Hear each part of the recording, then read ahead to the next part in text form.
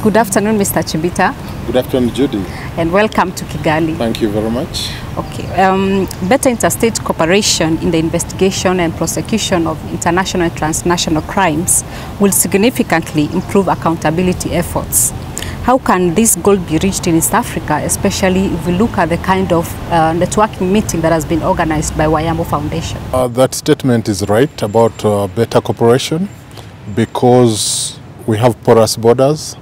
We have free movement of persons. Unfortunately, this free flow of persons includes flow of criminals as well. So we must have cooperation between countries. And you cannot have cooperation between countries without networking. It's true we have the formal channels, exchange of extradition treaties, and mutual legal assistance, which are very necessary because they provide the legal framework. But in addition to that, we must have the networks like the one we are having, because then we put faces to names and to titles, and that works much better than just writing the letters and the emails. I've found from experience that once you know the face and the voice on the other side, things tend to move a little faster. It's just the reality of life. Uganda has taken the challenge of establishing the International Crimes Division. Yeah. What are some of the challenges this unit has so far faced? And of course, what kind of lessons or the major lessons have we learned? Okay, a number of challenges have been faced by International Crimes Division. One very interesting one is that there has been a healthy competition between the International Crimes Division in Uganda and the International Criminal Court in The Hague. One such example is a case of Ongwen, Dominic, who was arrested from Central Africa. The International Crimes Division of Uganda, the judges, thought this is a case which they could try because they have been waiting to try such cases. But due to a number of factors, it was decided by the powers that he be taken to The Hague. Of course, the judges at the ICD were not very happy because they said, why ICC, not ICD?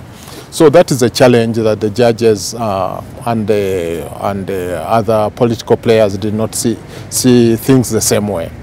The other challenge is that there have been challenges to the jurisdiction of the ICD by accused persons. We have a case of Thomas Kwoyelo, which has been in the legal system for more than 5 years. It had to go all the way to the Supreme Court of Uganda for the Supreme Court to say that yes, Kwoyelo should be tried by the International Crimes Division. In other words, the trial which should have been over is just about to start because there were challenges too.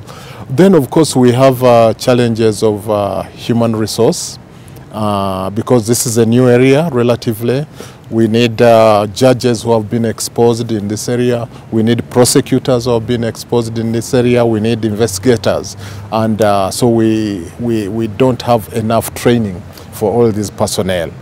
And finally, of course, it is the issue of the court was set up sometime. And I think 2 of the judges have reached retirement age and they have retired. So it has to be reconstituted with new judges, and then the same challenges begin of having to train those ones.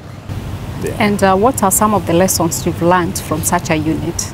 Okay, the lessons we have learned is that one, it is a very, very important court for us. 2, the international crimes which we used to think happened only in other regions and all are actually very present in our region.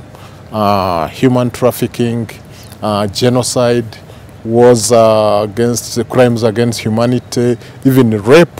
You know, ordinarily rape is a domestic crime between individuals, though the state prosecutes.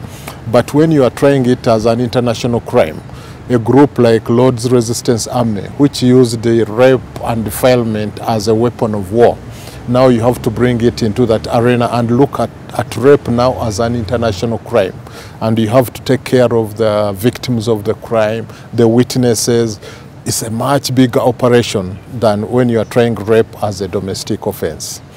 We have also learned that actually it can be done locally. Set up this court and it can actually take off, and instead of sending people to the Hague, you can try them locally. Thank you so much. Thank you very much, Judie. Time and of course, the information that you've given. It's a pleasure. I thank Wayamo for facilitating this network. Okay. Thank you very much.